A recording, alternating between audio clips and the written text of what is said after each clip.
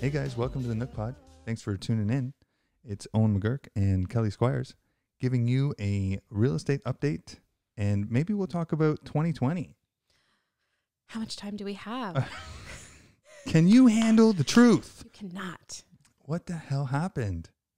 A lot of things. I mean, when was the last time you shook a hand professionally? Damn it, I haven't shook anybody's hand in a long friggin' time, and that actually pisses me off because I'm a big-time handshaker. Me too. I'm a good handshaker. What's your handshake like?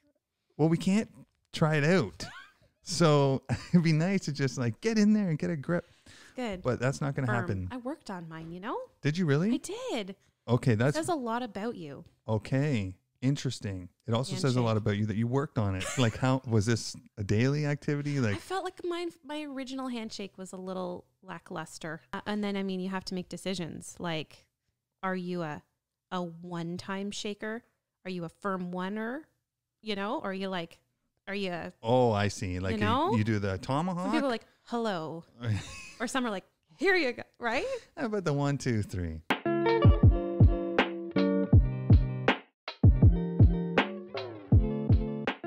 Okay, why are there so many buyers? I think we know there's a lot of people leaving the city. There's this whole work from home movement. Huge. I love that. Crazy, historically low interest rates. It's Right. like the perfect storm. It's the perfect storm. If you're going to leave the city, you may want to try. I mean, everywhere is booming, don't get me wrong. But in Durham specific, we're benefiting from the fact that we were some of the most affordable, or if not the most, some of the most affordable housing. A lot of people understand the timing. Right. And a lot of people just are not worried about that.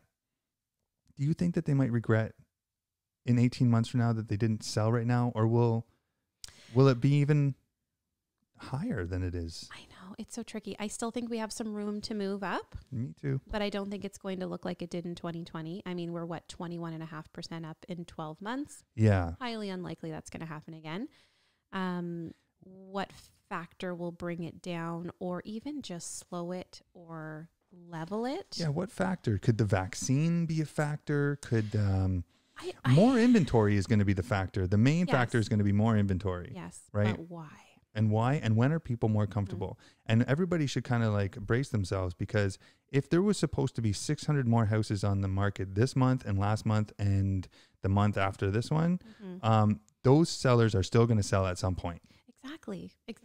This is the point, right? And with the second wave of the virus, the numbers dropped again. So that is a clear indicator that people Clear catalyst. do not want people in their homes. They don't want to open those doors to the public. That's right. Understandably so. So that's obviously a factor. But I think you have really two other factors.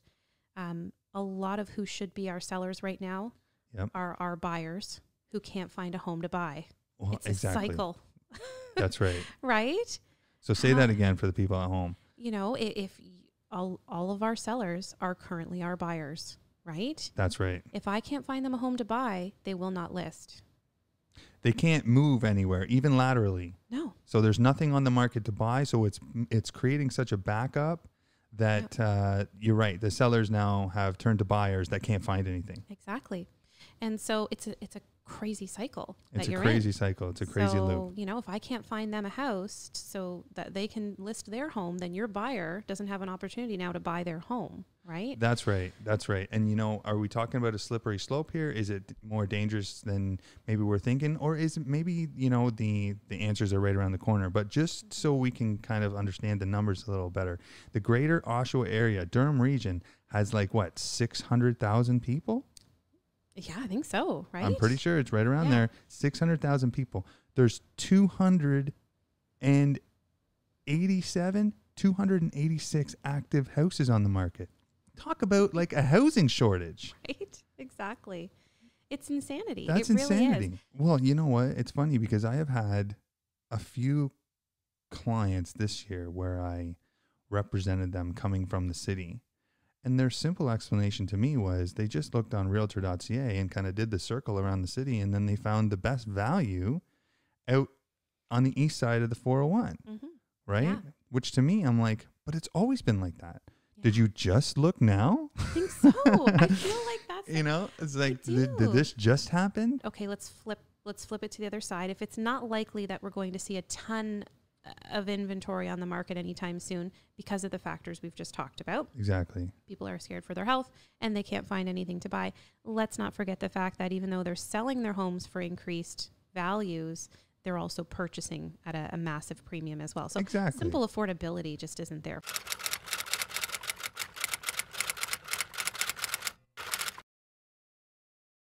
But I think it's more likely that we'll see buyer exhaustion.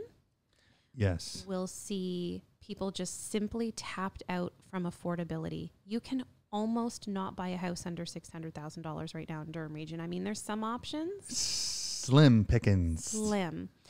So at what point in the GTA's typical double income household likely, right? Mm-hmm. We're not even talking about single buyers here.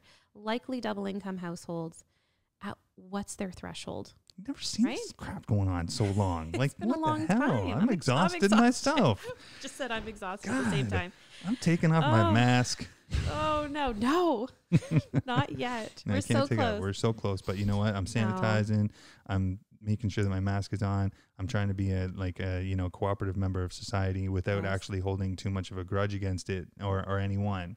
You know, there's sort of like this cloud of COVID over everything we're doing and saying and building and, That's right. Everything we're doing. I think everybody hit exhaustion like 6 months ago. Yet here we are, still driving along like an old battle axe. Seriously. So I think that's it. I think our market is more likely to be affected by buyer exhaustion and affordability issues. That's right. Than anything else. Yes. But we'll see. We'll see what the factor. Got to take bets. Listen, that was a great talk. It was a great analysis of what's currently happening in the market and the review of what was a very tumultuous year for everybody here. It was. And not just here in Durham or Toronto or Canada, but the world together globally. So thank you, Kelly. No problem. I will see you next time when we discuss what else is going on in the world. The new inventory. The new inventory. Yes. All right. Well, you have a good night. That was a great conversation.